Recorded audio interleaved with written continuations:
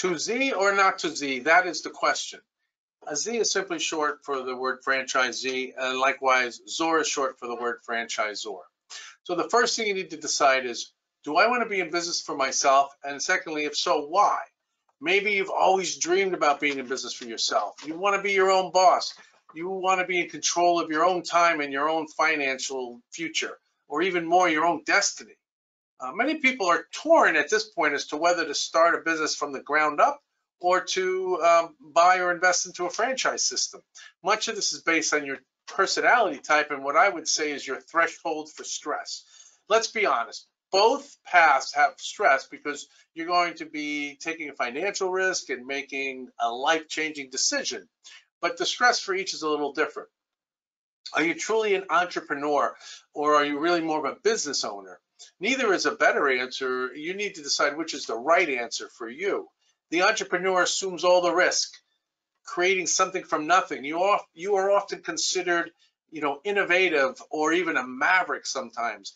You're excited to carve your own path, even bushwhack your way to a new market. You want to do things your way.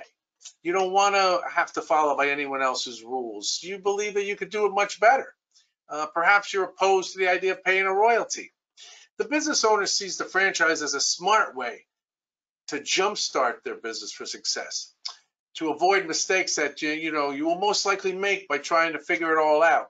You feel like the royalty provides you with a passage into the land of milk and honey. The amount of time a good franchise system will save you and the benefit of having a team behind you is well worth the few percentage points that you will pay.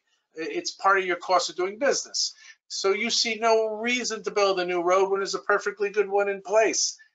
So I think it really is based on your mindset at the time you're considering going into business. You might ask, well, can I be both?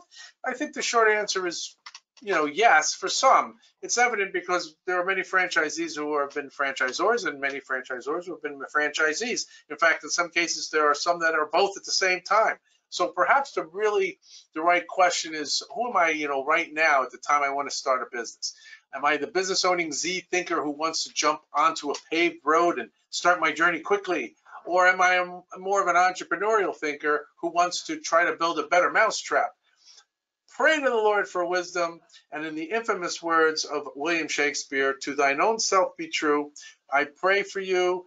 God bless you, and may you have a fruitful and exciting journey.